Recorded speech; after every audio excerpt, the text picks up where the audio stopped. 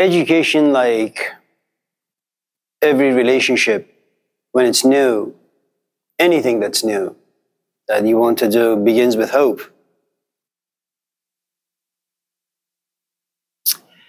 Hope is the driving force that pushes human beings to do anything. In a few weeks, our good friend here is going to go have surgery in hopes of removing pain from his body so he can have some rest and comfort in his mind, so he can occupy himself with different things that are much more enjoyable than simply living with pain. And then you have to understand or ask yourself, is hope the station of someone who has a lot of experience or someone who doesn't have very much experience? I have a friend who lives far away from here. This person came to visit us for a number of years, and then they left. And while being here, they were exposed to certain ideas. Before that, they were in relationships with various things: people, objects, ideas. And they were hopeful about almost all of them, that they're going to go to school and it's going to be exciting. They're going to get a job and that's going to be exciting. They're going to go into relationships with people and that's going to be exciting. Hopefully it'll lead to marriage and children and all that.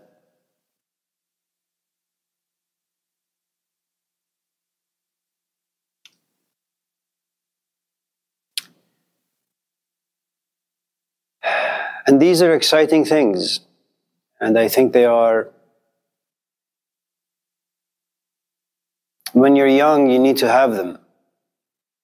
You're still journeying through life, you're trying to figure out who and what you are. You hope that the things that come into your life are going to inspire you, excite you, guide you, motivate you in some shape or form.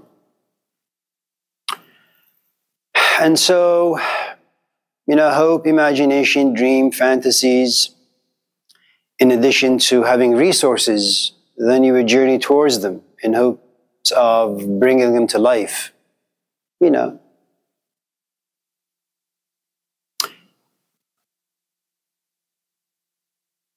I woke up this morning at 5, came to the office, got here about 5:15. I was looking so forward to making myself a cup of coffee, and I did. And I opened the fridge to see if I can put some half and half, but there was none. So part of my hope became damaged. But I enjoyed drinking black coffee nevertheless, so that was okay. But imagine if I was to go to my office with the hopes of drinking coffee, but I had run out of coffee. And then I would have to kind of figure out, what the hell am I going to do? I can't just sit here and write, or I need to drink something. And water is not fun. So hope by itself is not enough. You need resources.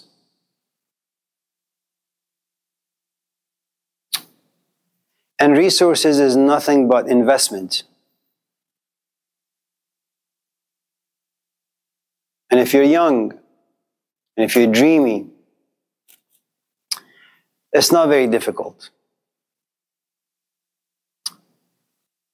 So when my friend went back to their country, they went back to school, but only to realize that they were no longer as hopeful as they once were. And then they started hanging out with their friends, only to realize that the conversation is no longer as interesting. So they became less hopeful in gathering with their friends in hopes of having a relatively decent, exciting, meaningful conversation. Then they tried getting themselves into relationships with people, whether friendship or romantic-wise, only to realize that people don't really have much depth. And so even if they are interested in being with people, without depth, it's torturous. And then I got these messages from this particular person. First, it began with, "It's so interesting now that I've come back only to realize that there aren't really very many things out there that are worth doing." And that insight in itself was quite inspirational for them. But then inspiration goes away and reality kicks in. That I want to be with people, but they're uninteresting. I want to do things, but they're not very meaningful. And then the reality of futility and loneliness begin to set in. And the emails that used to be, "Thank you for the insights," transform into, "I hate you, for you have ruined my life. I want to do A, but I can't, and I want to do B, but I can't. I'm not really quite sure what I'm looking for. Maybe I'm not looking for anything, but everything I touch turns into dust." And then now when this person emails or sends me a message in some shape or form, it's always the same. There is nothing out there that's interesting, worth doing. And that's because, initially you walk into life with naivete, innocence, simplicity. And as you mature and gain more experience, insights, you begin to get to know yourself a little bit better, people a little bit better, begin to understand how your own psychology works and how other people's psyche works. A bit about your culture, a bit about your society, how they impact you, how they govern you. The more you understand, the less you're able to actually enjoy.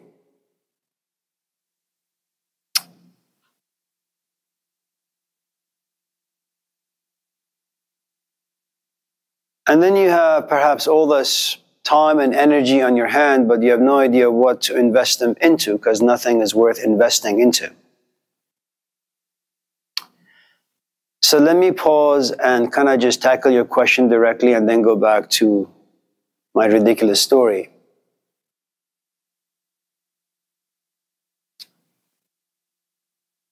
But before I tackle your question, let me go back and when I was a very, very young man, I became friends with this very young woman, Persian, very attractive. We hung out for about, 4 or 5 years.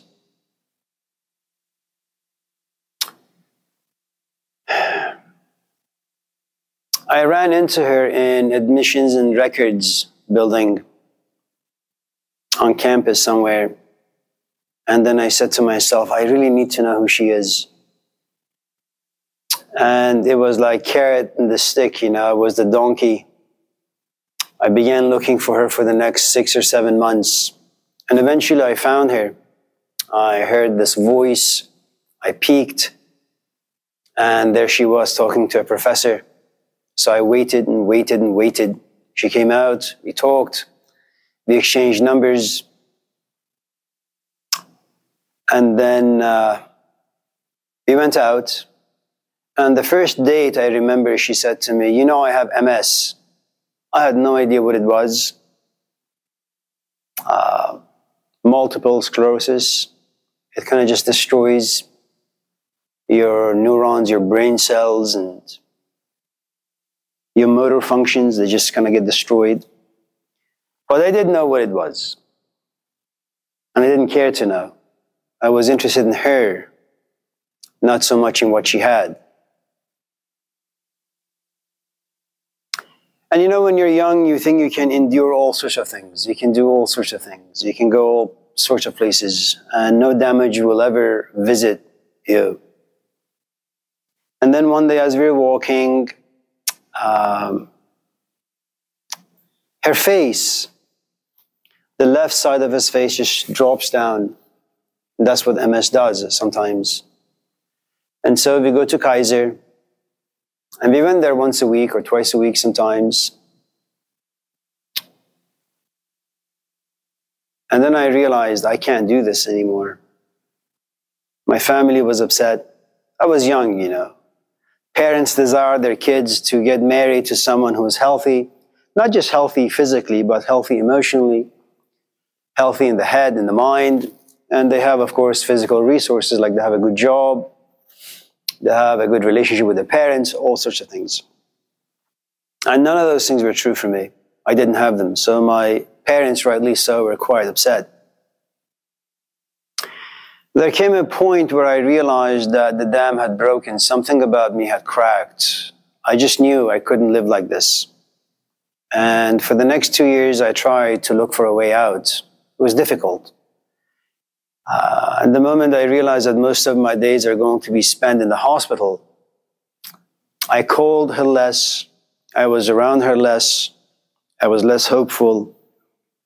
And of course, I knew that there was no future, because I was dealing with someone who was really, really ill.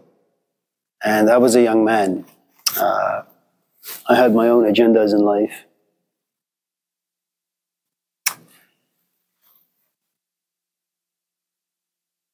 So as I got to understand the disease a bit more, and how I will be within the context of this disease, and how she is possessive, angry, unstable in many ways, my hopes kind of began to decrease in intensity, and eventually they just went away.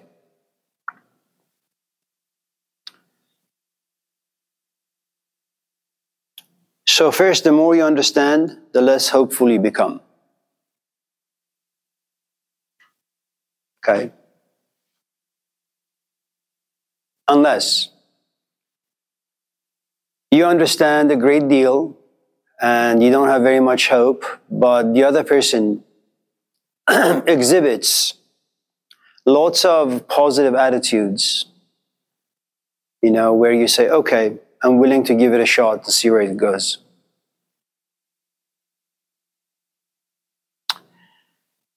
Going back to your question, let's consider Laney College and De Anza College. You've been to De Anza College? Okay. It is one of Foothill De Anza district. It's one of the richest college districts in the state, maybe even in the country. Their campuses are beautiful. They really, really are. Should you and your mom, you know, at some point find yourself in the Cupertino area, it's above San Jose, just pay it a visit, walk around the campus. It really, really is beautiful. Houses are very expensive. You know, if the rent down here is about $4,000, for example, rent up there is about $8,000. Okay? If, for example, a part-time instructor here gets about $70, over there, they get about $120.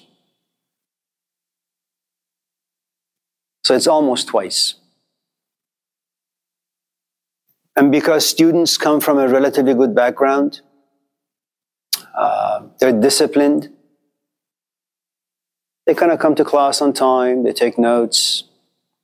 You start the semester with, and they're on a quarter system, so you start the semester with 40 students, and you end the semester with 35. Unlike Laney, where you start the semester with 40 and you end with 10, if you're lucky. You also have Cupertino and you have Oakland. You have two completely different cities. And these two cities have their own unique energies, unique set of advertisements. And so the city itself creates people. Okay. Now,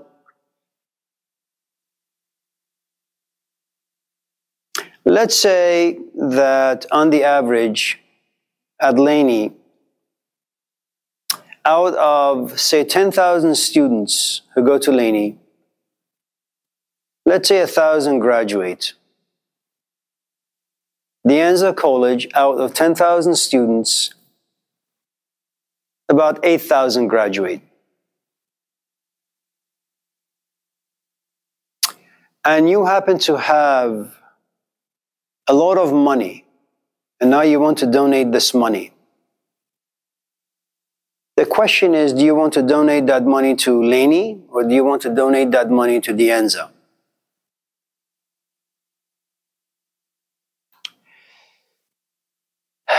Ideally, you would want to donate it to a place that needs the most, which is Laney.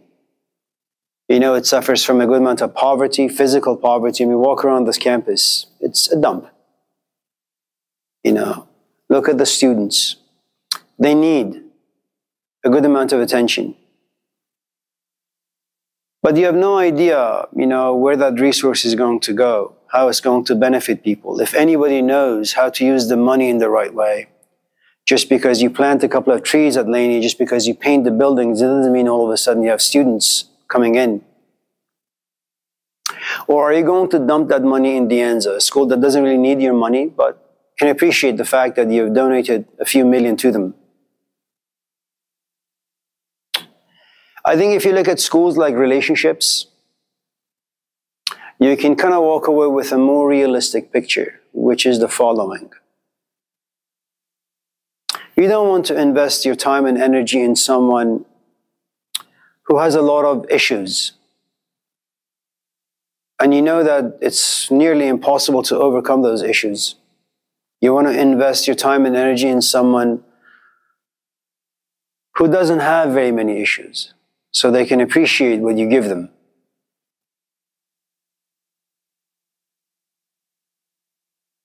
Does that make sense?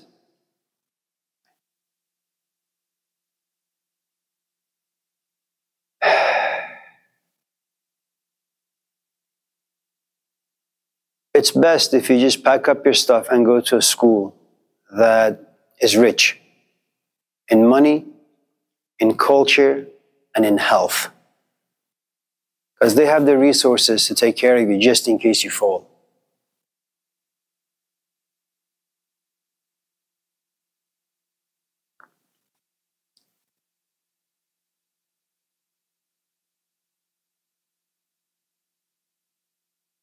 You know, over Thanksgiving, we had about 50 people at our house. And because we respect our guests, we spend about a week cleaning the house, making sure as much as possible the house is spotless. And then when people were in, we made sure that they have a lot of tea and a lot of food. And they were having a okay time. You know, you walk into this classroom, look at it. It's disorganized. You walk around campus. I'm not saying that people are not doing their best to kind of just make sure everything is cleaned up and all that, but it really resembles Oakland. It's a mess. I don't know if you pay attention when you drive to the campus. I mean, the streets are a mess, and it's no different here. And you can't really blame the school, you can't really blame the students. No one is to be blamed. The question is, it's your time, it's your energy, it's your life. The question is, how do you want to invest it? To whom do you want to give it? Which means that you have to become very, very, very selfish.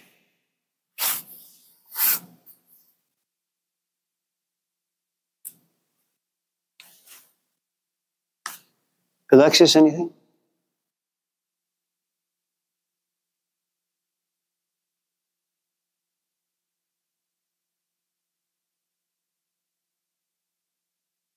Sure. We'll be right back. Yes? Do you think the rich schools have an easier time teaching students? Like, would it be easier, like, they come from students who don't really have to worry about food, like, tutors? I'm sure if they don't get it, the teachers don't always have, like, they have tutors for students that, like, students don't do.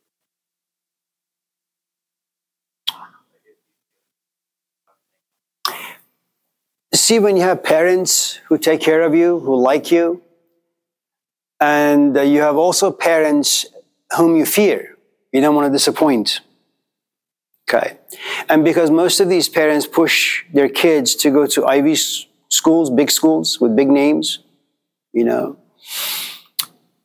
kids for the most part when you are raised in a relatively healthy environment, they have a good dose of what we call shame and guilt and then remorse, which is that I got an F in my math. And all of a sudden you realize that your father is very, very sad. And that pains you because you've caused your father to be sad. You're the reason. So what you do is you take your behind to the learning center every single day for 2-3 hours so that next time you show your father your math score, it's like a B or an A. And now you see your father smile and that makes you happy. When you don't have that, you don't really care whether you have an F or you have a C or you have an A. I mean, sure, I mean, there is some differences, but you don't really care. Your perception of education is different. How you define success is different. How you define and view yourself is different. I'll give you an example. My sister is a pharmacist. My brother-in-law, her husband, is a dentist. Naturally, they just push their kids really, really hard. I mean, in a gentle way, but they push them relentlessly. That you need to finish school. You need to get good scores. You can't go here. You can't go there. You can't do this. You can't do that. First, they're immigrants. So they value education. They value money. They value stability. They value healthy relationships. Okay? And because education, say in the Middle East, is a big thing, naturally Middle Eastern parents push their kids towards education. Okay. Now when you have that push, the kid really doesn't have very many options. Okay. So they find themselves being very disciplined, wanting to prove to their parents, that they can be as good as they are. In the absence of that, you have no idea where the chips are going to fall, how you're going to turn out. And now, let's say Julian, let's say you come to my office and you say, I want to pass this class. You haven't been here for like 2-3 months. What exactly do you want from me? I'll give you a C. I don't have a problem giving you a C. The problem is my C is not going to do much for you. I've given you an easy way out. But life is difficult, man. And maybe that's one of the things about Laney. You have no choice but to just push people out, to just help them graduate. They will graduate from Laney, and for the most part, hopefully not, but for the most part, they'll fail in life. That's not what you get at De Anza. That's not what you get at Stanford.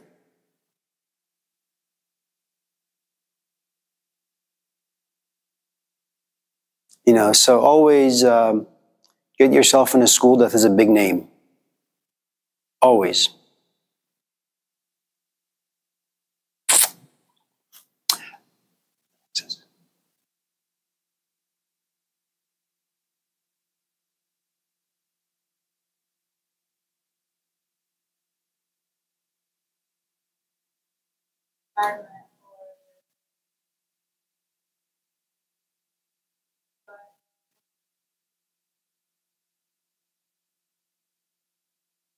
There's a lot that they have to do. So if you were in any kind of environment and go to the end, fight the end, we'll go home, we'll gather with family together.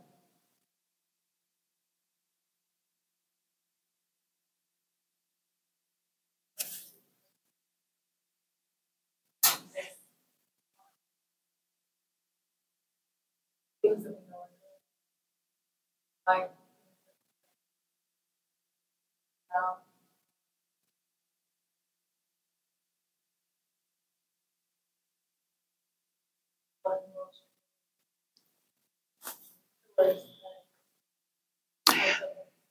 You have cloaked your question very, very nicely, deceptively, nicely. And that just goes to show how clever and cunning You are, which is really, really good. You need to be political in life. And reveal as little as you can.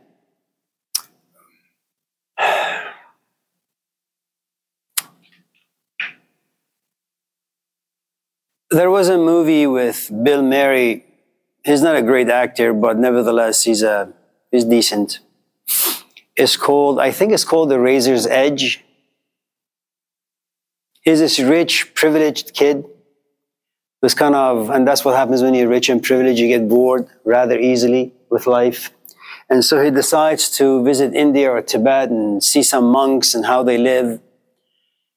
And when he's in this monastery, his teacher looks at him and says, it's time for you to go to, sit at the top of the Everest. It's very cool, like Antarctica. Just sit there. And he says, well, am I going to get a jacket? He says, no jacket. Just have this loincloth around you, and there's a book. The book will keep you warm. And he says, this is crazy. I mean, how can this book keep me warm? And, he's simple-minded, so he assumes that because he's in a monastery and he wants to be a monk, that what the teacher is really saying is, as you're sitting in the middle of the snow and you're freezing to death, keep reading this book. And the ideas of this book will go inside you and will generate a good amount of heat, and then your body can withstand the freeze. And so after sitting on the snow or in the snow for like 10 hours, he realizes he's going to die. And he keeps reading, but the book isn't really that interesting. I mean, it's the Dhammapada, it's the sacred words of the Buddha.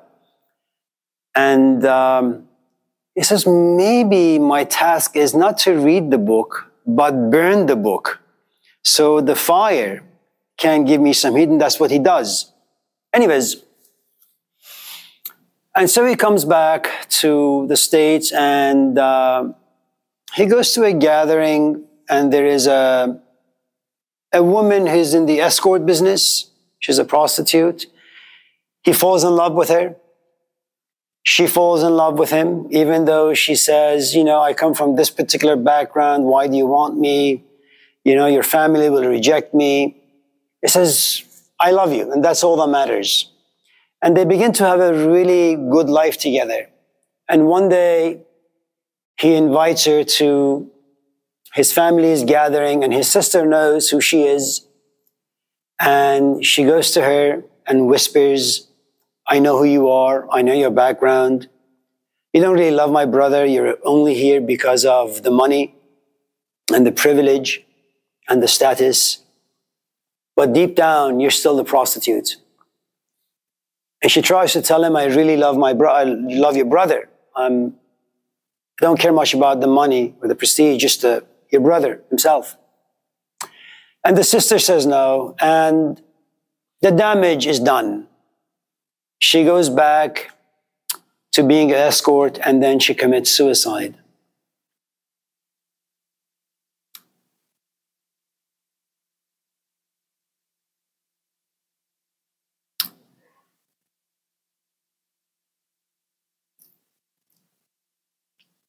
Since you and I are friends and we go way back,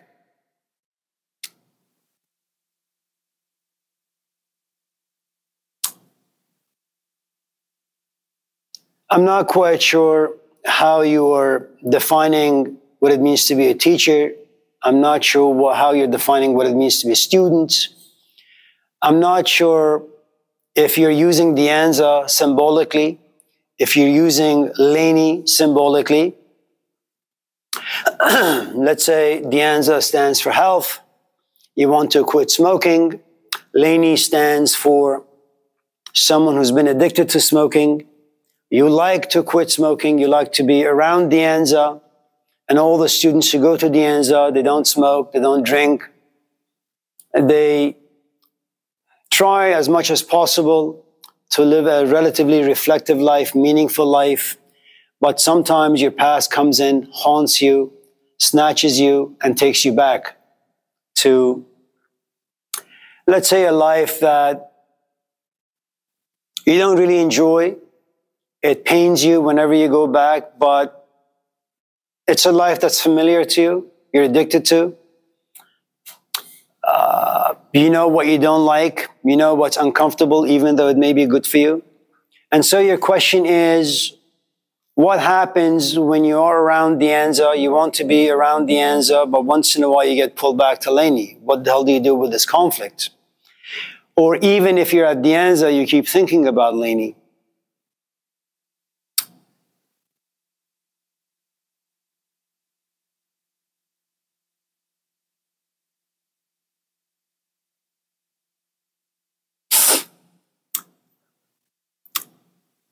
Let me respond to your question in this way.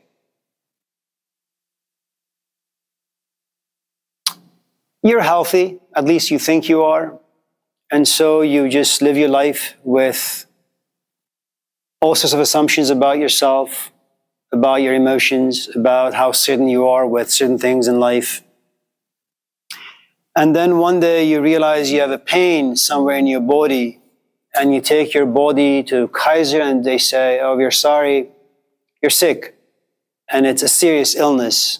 You say, well, how serious is it? You have cancer. I think it's a little too late to cure it. We can do our best, but the truth is, you have cancer. Now, how you deal with this particular illness depends on how you have lived so far. If you have a long bucket list, and bucket list is nothing but a set of desires that have been unfulfilled. And those desires can either be related to your body, they can be related to your emotions, they can be related to your imaginations or intellect, or they can be related to your spiritual life. If they're related to your body, let's just say you've always wanted a Tesla or a Jaguar, or you wanted to, I don't know, hike, that remains an unsatisfied desire. If your emotions have to do with, I wanted to make peace with my brother before he passed, or I want to make peace with my brother now, that becomes, on your bucket list. If intellectually, for example, you wanted to get your PhD and teach, that remains on the bucket list. So depending on who you are, what you are, how you have lived your life, your missed opportunities, the things you knew but never followed through. So how you deal with cancer, how you deal with your own demise, your own death, really depends on how you have lived. Now, let's say that you never really cared for time to reflect on this thing called time, being young, having energy. And you always imagine that you're going to live to be 90, 100, 120. And so you kind of just spend your time without reflecting how you spend it. And now when someone says that you're going to die within the next couple of years, something strange happens to you. You're not going to embrace this reality too well. You're going to fight. You're going to be angry. And first you go with denying it. No, I want a second opinion, or a third, or a fourth, or a fifth, or a sixth. It's kind of like the companion I spoke at the beginning of the class when she was told that inside her head, there is this kind of gray cloud that the MS is spreading, and eventually she's going to lose most of her neurons. She said, are you sure? Could your machine make a mistake? It's denying what's actually taking place inside you. And no one knows how long you're going to be in the denial state. Some people are there for, if they're lucky, 2 weeks, maybe 2 months, maybe 2 years. Some people are going to stay there for like 5, 10, 15, 20 years. Once you pass the stage of denial, you're going to find yourself in the state of anger. You're going to be angry. Why me? I'm a good kid to my parents. I'm a good father. I'm a good mother. I'm a good friend. I'm a good sister or brother. I've done most of the things in my life relatively well. I tried not to harm anyone, tried to live decent. And so you become angry. And again, who the hell knows how long you're going to be in the cradle of anger? Some people 2 months, some people 20 years. No one knows.